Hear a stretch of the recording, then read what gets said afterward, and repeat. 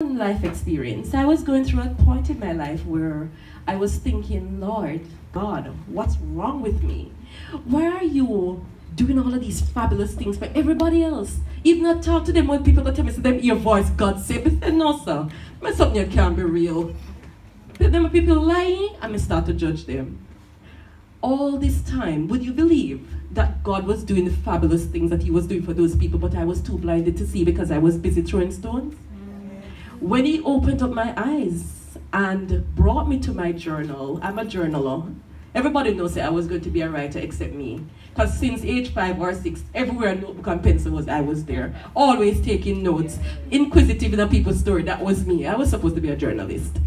Anyways, when God really showed me that, listen, stop throwing the stones in the mirror, because the same things I'm doing for Sally, I'm doing it for Kerry, and I'm doing it for you too, Mary. Just in different ways. And I speak in different ways to everybody. So some people may say they hear an audible voice, while some people may say, boy, you know, say me read the newspaper this morning, I see something about a job to be applied for, and that's the answer to the work when I look.